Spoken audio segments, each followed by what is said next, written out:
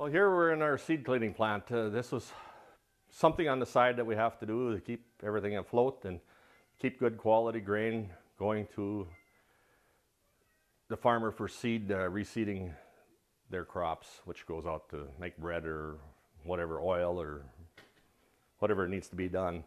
Anyways, here we've got a mill that comes in from the outside. We've got conveyors and legs coming in.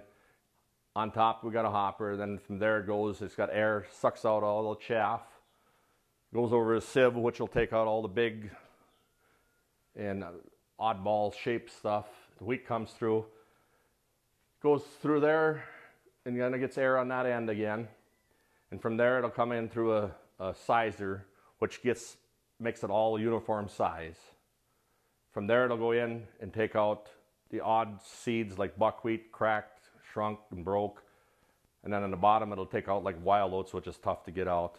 Then it goes up to the gravity mill, is up here, and it basically takes out the rest of the light grain or scabby grain, which is diseased grain, and that'll all go out to the outside.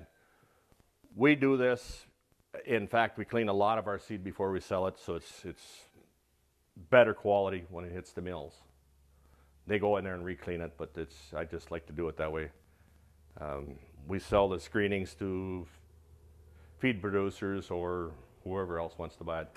Used to sell it for the deer hunters, but can't feed deer anymore, so we've got some guys that raise pheasants, they buy it, the screenings. So just something you got to do on the side to keep the farm afloat in bad years and good years, and we do custom work and just a few extra dollars. So.